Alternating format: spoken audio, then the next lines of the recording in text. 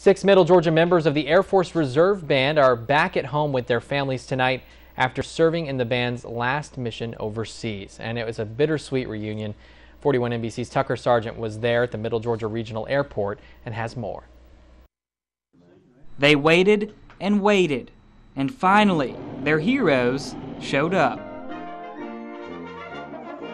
6 members of the U.S. Air Force Reserve Band have been boosting troop morale by playing their instruments overseas. But on this day, just the sight of them brought smiles to every face in the room. To land and to be looking out the window and then to finally come in and actually see them, I can't even explain it. It's just so emotionally, it's a great feeling and just so overwhelmed and happy to be home. I was just very excited to see my wife again and to get home and spend some time. It's been a long time.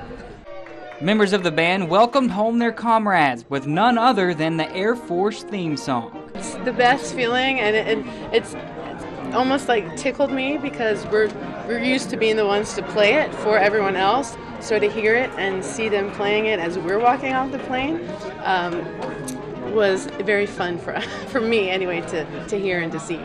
Chief Master Sergeant Mark Burdett, who's the manager of the band, says coming home from overseas is a feeling these soldiers will never forget. From personal experience, I can just tell you, you have a whole new appreciation for living in this country. It's just amazing experience.